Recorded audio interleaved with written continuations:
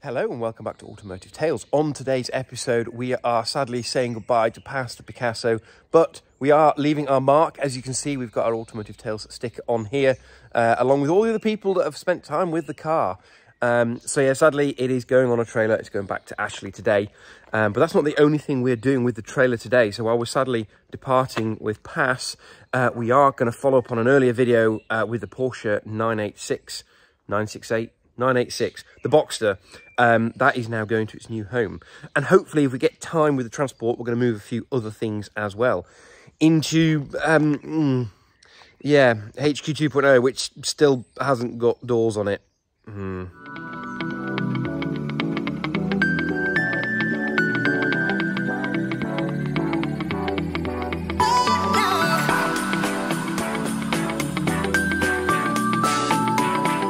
So quick update actually on the garage. So as you're about to see, we have now got the extra concrete in on the floor ready for the door frames to go in. I'm hopeful now they're going to come next week. I have been saying that for about 2 months. But yeah, it looks like we're very soon going to have doors on here, which is good because there are a number of cars to put into here, including the BMW Cabriolet you've just seen a video on. So I'm hoping the doors are going to be in before that arrives because I want that to be tucked away and nice and safe so that the neighbour's cat doesn't sit on the bloody roof. So what the arrival of the Cabriolet does mean is I've got to rehome all of this, which is a small problem. However, I have now got all my workshop built as much as I need to start storing stuff. So the aim for today is also, while the cars are in transport, spend a bit of time here clearing a bit of this, and I have got some help on the way. So that rattling noise you can hear is the Diesely Weasley of Pass. So I'm in Pass for probably the last time, just getting her out ready to go on the trailer when Neil arrives in about half an hour. And just looking at some of the goodies that I'm going to leave in the car. So we filled it with the proper French Total oil, and look what I found in the drawer at home. A Total freebie of little highlighters, which I thought were kind of cool. Try that again, shall we?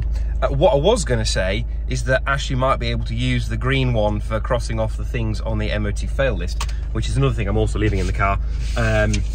Yes, this is the fail list. Yeah, sorry.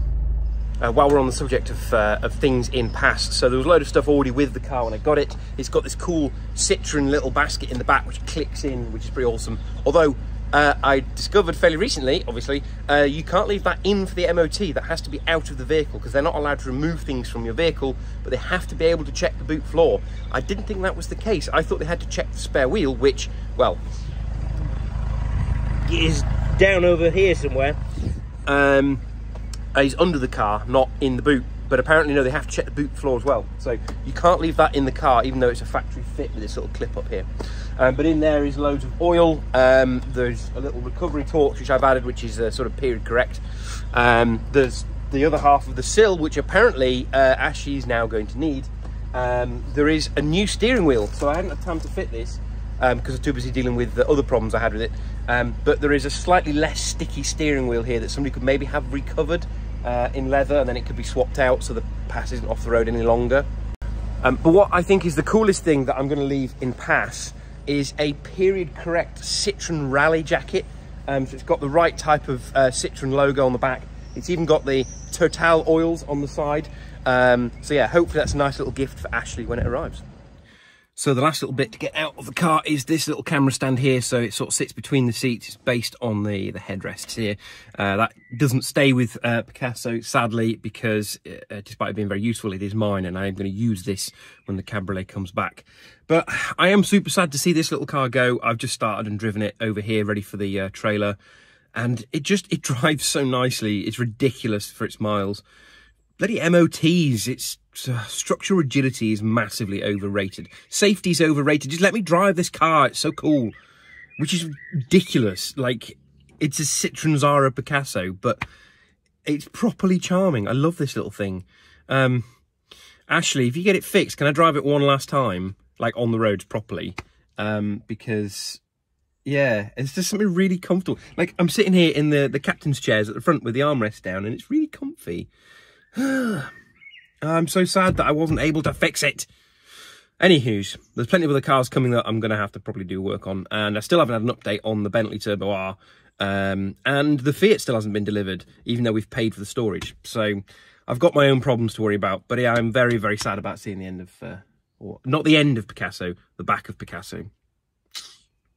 Picasso? Pass. Pass. She has a name. Her name is Pass, not Picasso. That's Pablo. Realised I left one other surprise. Because it's a road trip car, you have to have boiled sweets for a road trip car. This is it. Pass is getting ready to go.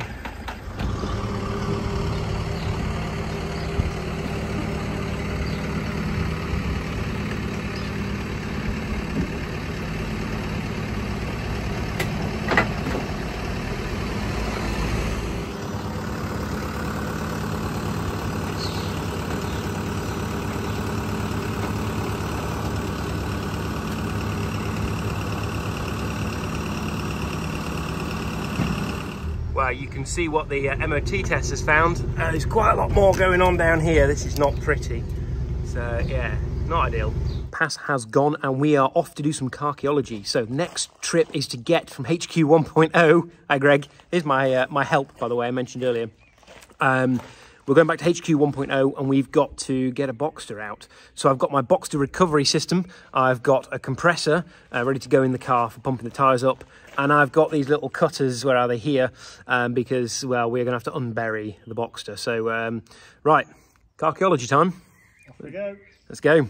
That, then. Have compressor will travel, right? Right here, we have made it to HQ 1.0 and the sun has come out, which is lovely, even though I've still got my beanie hat on. So here she is, HEZ 9605, the Boxster. So as you can see, we've got a few bits to cut away from the front, although the weeds have all been whacked out here, so it's not too hard to get at it. And then we're going to plug the compressor in, pump the tyres up and see if it'll roll.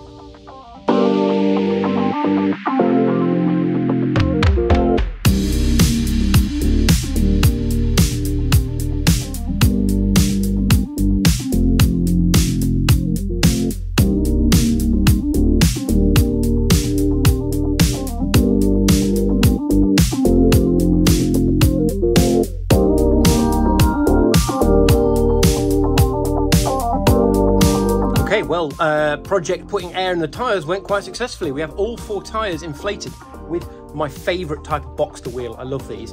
These Pirellis are absolutely knackered because, well, they've started to perish and they've gone flat on the bottom. And so they're probably not ever safe to drive on again. I have got another set of Boxster wheels for this, which I might give to the new owner because I quite like to keep these wheels. These are my favourite style of Boxster wheels. They're similar to the 911 lightweight wheels. But yeah, so that means you won't have to buy 4 new tyres as well, hopefully, because the other ones have got good tyres on. Right, so I need to fight through the cobwebs and take the handbrake off because some idiot left the handbrake on. That's a really bad idea. So probably the back end is seized and then we've got to try and get it out of its hole. But yeah, it's nice to actually see it without a cover on for the first time in, well, 7-8 years. Well, I set the time lapse for moving it and that was... well, that was a little bit too easy. Where's he gone? This one over here, I can't do that, like this thing pointing in the background, I can't get it right. It's always the wrong way around. This one over here decided that if you bounce the suspension at the back, it moved the wheel enough and it broke it free. So it's rolled straight out. The only problem is the towing arm of the Boxster is at the back and the wagon is going to come down that road up there. So we've now got to do a 3-point turn with a car that's got no battery and doesn't work.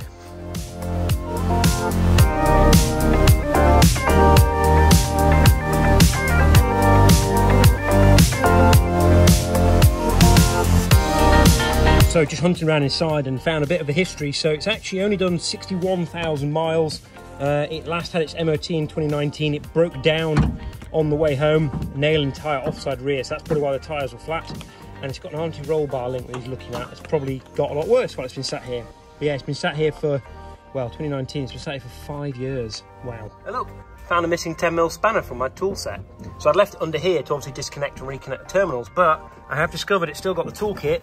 Tucked away in here is a little 10 and a 13mm combination spanner. So that's slightly annoying. And this little thing, which I believe is for locating the wheel. So you screw it into the hub and then you can locate the wheel, which, if I'd known was in here, would have been really useful when we broke down in front. Lovely. really should have brought my sunglasses. We've actually got some sunny weather. So while we're waiting for the transport to arrive for the Boxster, we have wheeled the 944 out. So I'm not giving this one away before you get any ideas, but it is going up for sale. So it's a 2.7 944. It's a facelift, so it's got an oval dash rather than the old round binnacles. It's quite a lot done to it, but it does need some rust work. There's a video I'll stick up here somewhere for you to tell you all about that. But yeah, it's out. It's taken a bit of a push. Actually, it hasn't rolled as easily as the Boxster, despite being, you know, in a proper garage and only having been there for about half the amount of time. But it seems to be a thing with Porsches. Things go wrong, they get expensive, they get laid up. Man himself is here, fresh from dropping off Picasso. It's Neil. Now, next job is to get that damn Boxster on.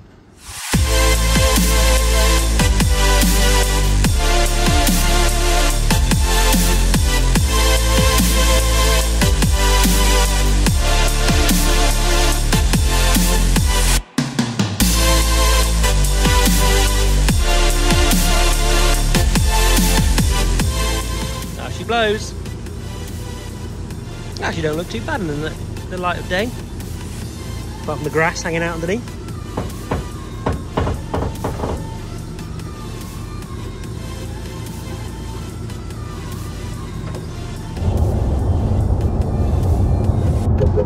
So we've had to make a pit stop with the wagon, which was following us into HQ 2.0, because there's a glitch in the matrix. So last time I drove that car, it broke down on the A6. The wagon just conked out on the A6 at exactly the same spot, on the same direction of the carriageway as the Boxster last broke down when I last drove it. We think it's probably because the wagon was on a slope when we were loading the car, and it's probably got a bit of air in the fuel system. But yeah, not ideal. But it seems to be running now, so fingers crossed. We've only a couple of miles to go now till we get to HQ 2.0, and we deliver this to my neighbour, who is the one that is taking on the Brokester, the broken Boxster, Brockster, yeah, something like that.